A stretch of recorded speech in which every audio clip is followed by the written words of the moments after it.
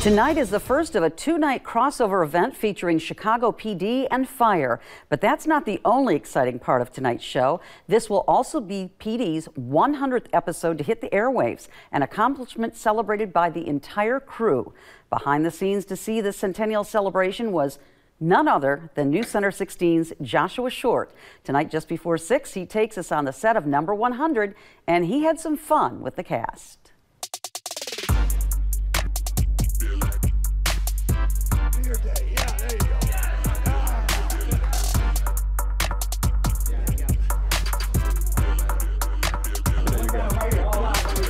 Episode 100, once it airs, what should the fans expect? It's a crossover with Chicago Fire. It's always great when we're able to do something like that, you know, just on a regular basis.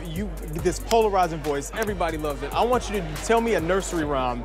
In any nursery rhyme you can think of, Ring Around the Rosie, anything in the most compelling voice you can. Good night, Moon. Good night, Spoon. Good night, kittens. And good night, mittens. You better go to sleep. Someone gets blown up on our show. That someone is Platt. Yeah. You heard it here first. Platt gets blown out of her shoes. By far your favorite line or your favorite episode from the show? Season 1 that got cut, and I had a really hard time saying it. It's when my love interest finally shows up at the door, and I go, we've done the time, we might as well do the crime. Can you do that, like, to the camera real quick? We've done the time. We might as well do the crime.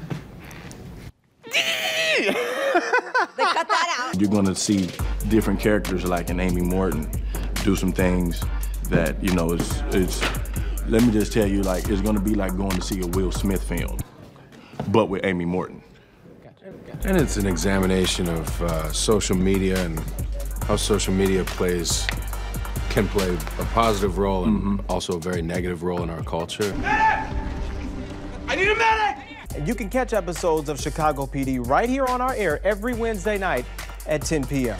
Reporting from Chicago, Joshua Short, News Center 16.